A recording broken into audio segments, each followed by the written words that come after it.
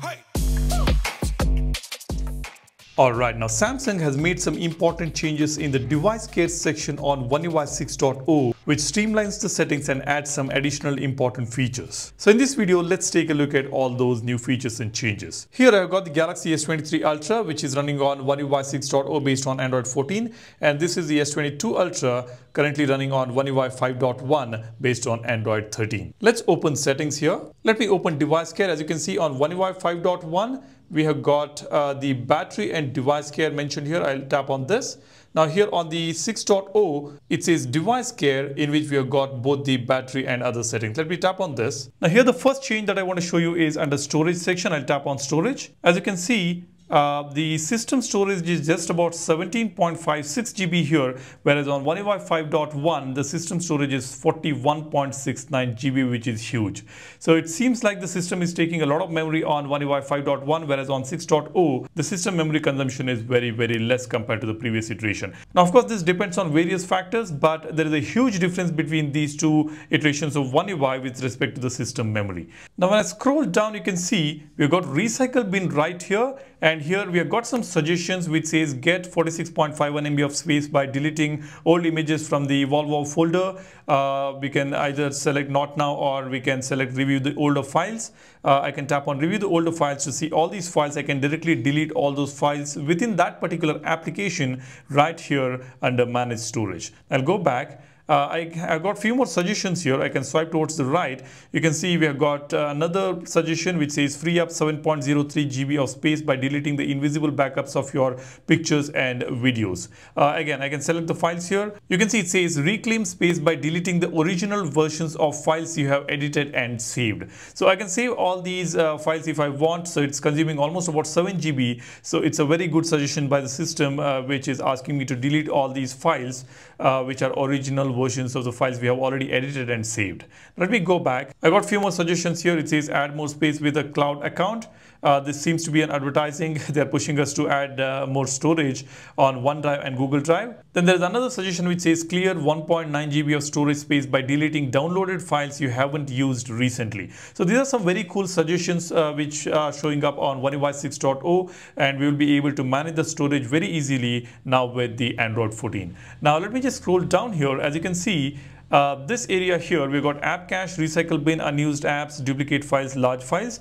These are also there on the One UI 5.0, but it looks like it's very well organized here on 6.1. We can tap on each of them to expand them and see the files that you want to delete. As you can see on recycle bin, again it is categorized here. We've got my files, gallery, contacts, Samsung Notes, voice recorder. We can free up space by deleting files from the recycle bin in the applications. So it's categorically showing the different applications in which we have got the deleted files. We can delete them right from here instead of deleting all the files at once. Alright, now let's move on to the next important feature. Let me tap on memory. As you can see, in the previous version, we have excluded apps here and RAM+, whereas on One UI 6.0, we have got a brand new option here called memory resident applications. Let me tap on this. It says memory resident apps run in the background all the time. Sometimes this is necessary for an application to work correctly. However, too many memory resident applications can slow down your phone. If you aren't using any of these applications below, putting them in deep sleep may improve your phone's performance. So basically, to improve the performance, it is suggesting us some of the applications which can be put into deep sleep.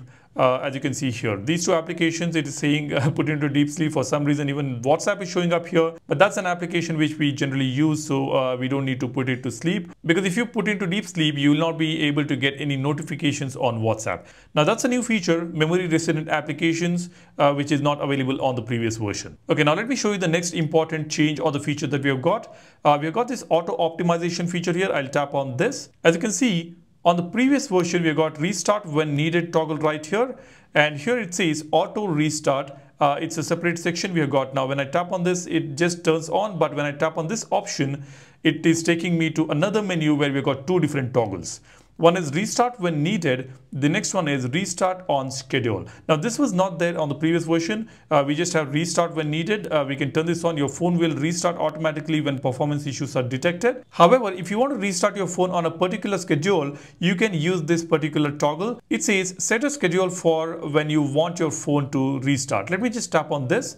As you can see, I can select a specific day and I can select a specific time right here. If you want to restart the phone once or twice in a week, you can select the days on which you want to restart your phone automatically and then select the time that you want. Your phone will restart automatically within 1 hour of the time you have set. After your phone restarts, you need to unlock it before you can receive notifications and alarms from some applications and see the names of incoming callers. So this is something you need to note.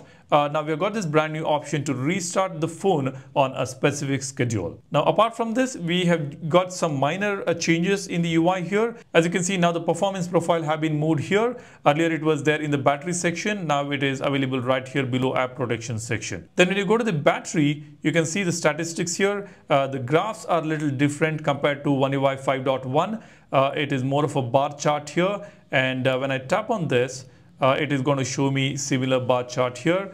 And we will have to swipe towards the right to see the last 7 days of usage, whereas on the newer version we can tap on these dates to see the battery usage on a particular day. That is another change we have got on One UI 6.0. Now these are some of the important features and changes I wanted to discuss with you guys. Let me know, what do you think? If you think Samsung should have done a better job, they should have added some additional features or changes should have been made, drop a comment and let me know. Let's discuss in the comment section. That's all I want to share with you guys. If you haven't subscribed to the channel already, go ahead, subscribe to the channel to become a part of Apex community to know your Samsung Galaxy phones better, and give this video a like if you find this video informational. And if you're interested in these wallpapers, I have left a link for these wallpapers in the description. Go ahead, download them and enjoy these wallpapers. That's all I have here. Thanks for watching. My name is Salian signing off.